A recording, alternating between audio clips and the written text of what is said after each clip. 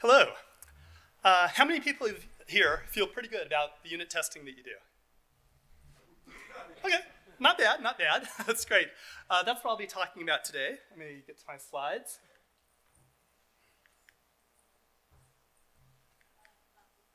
There we are. All right, so I am Michael Starks, and I work at Trumo BCT. We actually create devices that allow you to donate blood and also save lives. It's a wonderful company to work for, and I'm very excited to be here. Children and friends. I absolutely love my children. And yeah, I like my friends, but sometimes friends can get you into trouble, especially if you're unit testing. So let's take a look at a class that we might want to test.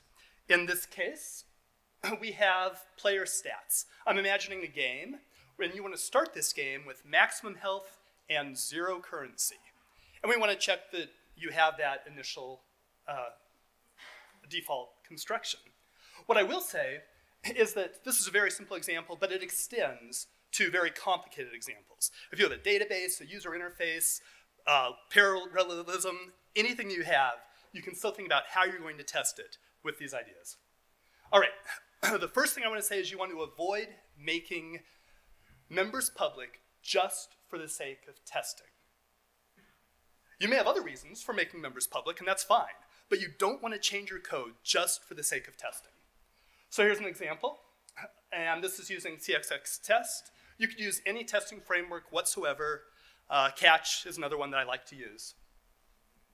And that works fine, except for the problem that we are trying to reach in and test something that's private or protected.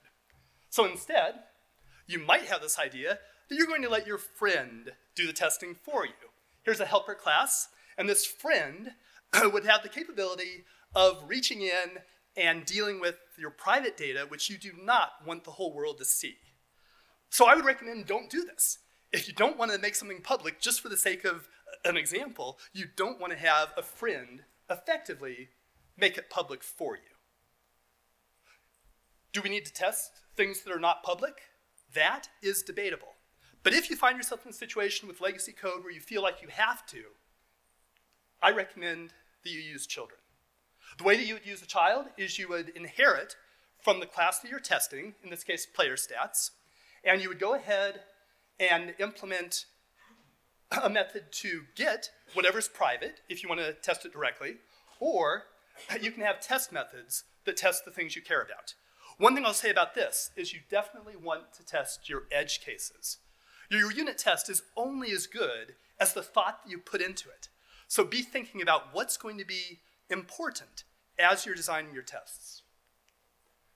Finally, you may not want to test anything that's not public in your class. And if you want to avoid testing anything that's private or protected, I suggest that you refactor your class. The way that you would do it in this case is you might have a new class, a health class, and a currency class. And with those two new classes, they could each have a public way of giving the integer representation that you're trying to test. And so this way, with player stats, you don't need to touch it. All you need to do in player stats is test the public interface, and then when you test each of these other classes, again, you're testing their public interface. Like I said, this extends to big complicated messes. We saw earlier in the week that you can make an approval test. Claire had a talk on that I really enjoyed. And I would highly recommend this book. If you have legacy code, this tells you how to work effectively with it. It tells you how to pull it apart without breaking everything so you can get unit tests where you really need them. Finally, what I learned first about really using unit testing, it was by going through this test-driven development book.